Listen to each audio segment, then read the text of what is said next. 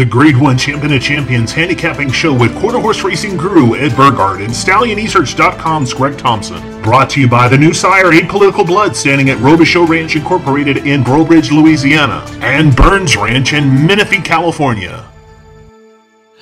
Greg Thompson of StallionResearch.com here with, of course, the voice of quarter horse racing, Ed Burgart. Ed, of course, the two of us are commonly mentioned in quarter horse racing circles as the greatest minds in quarter horse racing. Of course, you know, not necessarily me, but I was talking in reference to you. Is that so? That's it. So I love it. Ed and I are here to talk about the Champion of Champions. Ed, of course, you see a lot of these horses go down the racetrack. A lot of these horses have seen the racetrack, with the exception of Dashing Brown Streak. Dashing Brown Streak. With that being said, let's kind of talk about some of the, obviously the two at the top are obvious choices. You got He's a Dash of Fire as well as Munis. Those are two obvious choices, but you know, it is worth talking about those two. Well, obviously He's a Dash of Fire. I made 7-5 in the morning line, Munis 8-5, but everybody thinks it's a match race. I don't necessarily agree because He's a Dash of Fire is a 3-year-old. He's never been 440 yards. All the potential in the world is there. That tells me he's going to go 440. And Munis has only won 20 out of 28 starts.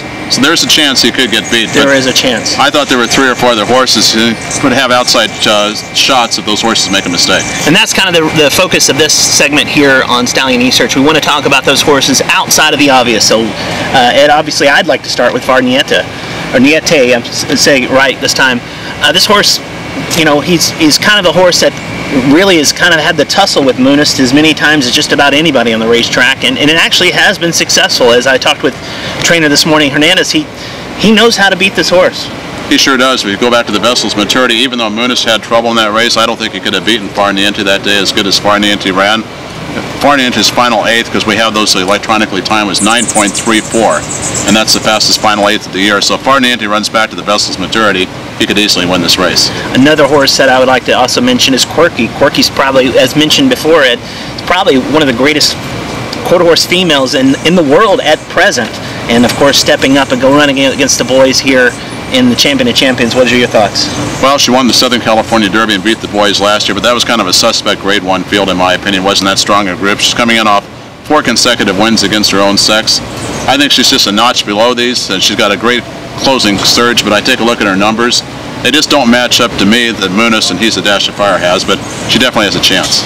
Another horse that you see that has an outside chance, Ed? Rock Hughes, the horse I picked 3rd in the race. Really? I loved his trial win in the Z. Wayne Griffin Director's Trial. I watched the tape about 5 times this morning, and Jimmy Dean Brooks, the final 16th, was like this. Right. And I talked to Jaime Gomez, who has been training the horse for Eddie Willis out here, and Jaime says since the horse's last outing, he's put on quite a bit of weight, which is a good sign that the horse is getting better and better. He had a little trouble in the race before that when he finished 4th in the Los Al Championship. So he's a horse you might want to watch at a price. He won the All-American Gold Cup. You know he can get 440 yards. I was actually at the All-American Gold Cup. I actually think that race is a little suspect in my opinion. I thought that really didn't have a great field to beat, as well as that also moves me over to Dashing Brown Streak. At the time when he won the Remington Invitational, I thought potentially one of the top older horses in the country, you know, obviously knocking heads with Munis, but I've spoken with several handicappers since then. They also call that race suspect as well. Well, you take a look at his Trackmaster speed figure in that race, and they only gave him a 99, which is a pretty low number when he won the Remington Park Championship. Ran poorly down in the refrigerator handicap, but he worked between races here 2 weeks ago under the lights. Looked terrific to me. Were you looking down when he worked down? That's kind of the perspective? Yeah, because I actually called the workout. I mean, it was not from the gate, but you could just tell the way Cody Jensen worked him for G.R. Carter, who wasn't here. And Cody had a really tight hold, and the horse was just gliding over the track. So I don't think the track's going to be any problem for him. But I'm like you, I don't know how good the competition is that's been behind him before.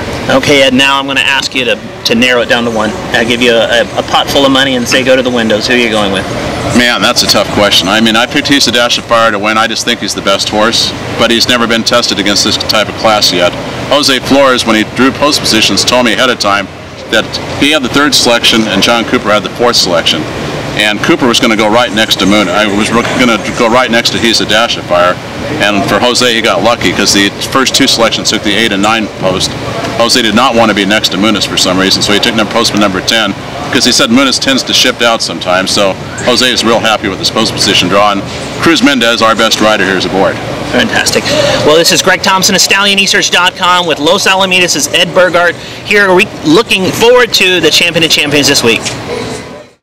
The next top sire has arrived. A political blood in front of Sam Crow. Here we have famous Corona Lady. The radio operators kiss my hats. A political blood is running away. A political blood wins the All-American Derby. A champion's bloodline. Standing at Robichaux Ranch in Breaux Bridge, Louisiana. Over $1.5 million in earnings.